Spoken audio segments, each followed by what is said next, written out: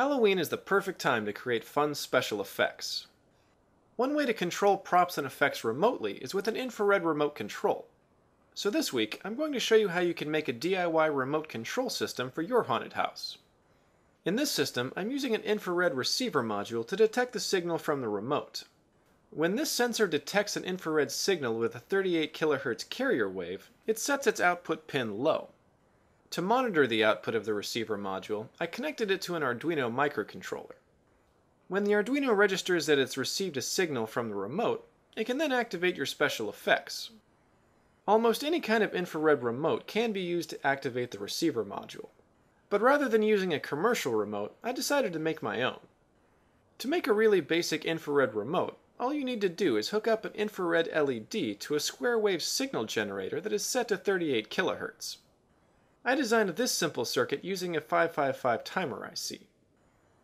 Start by prototyping the circuit on a breadboard. To test it, I set up the receiver to turn on an LED when it detects the signal from the remote. If everything is working properly, then you can solder the transmitter circuit onto a piece of perf board. I connected the LED to the circuit with a pair of long jumper wires. This made it easier to hide the LED inside props and costumes. I also put a piece of heat shrink tubing onto the LED to make it more focused and directional. In the final setup, you want both the receiver and the transmitter to be hidden from view. Fortunately, this is really easy to do because the infrared signal can go right through a lot of thin materials such as paper and fabric. One of my favorite ways to hide the transmitter is to put it inside a glove. That way, the actor can just point at the receiver to activate the props and effects. Now that you have your remote control system working, it's time to figure out how to use it. There are a lot of different effects that you can control. For instance, you could have your system activate sound effects or music. You can do this by just connecting the Arduino to a sound player such as an Adafruit Wave Shield. You can also use your system to move props around with motors.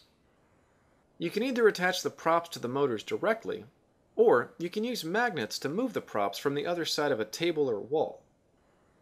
You can even remotely control commercial Halloween props.